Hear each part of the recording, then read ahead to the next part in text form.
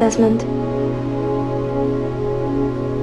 Well, now that my initiation's done, I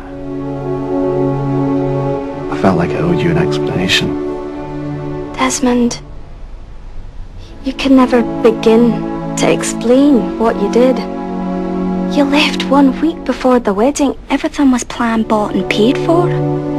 You just disappeared completely. I had a calling. We dated for 6 years, and the closest you ever came to a religious experience was Celtic winning the cup.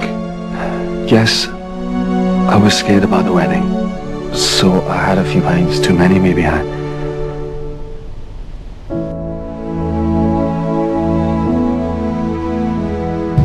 It's a grand old team to play for. And it's a grand old team to see.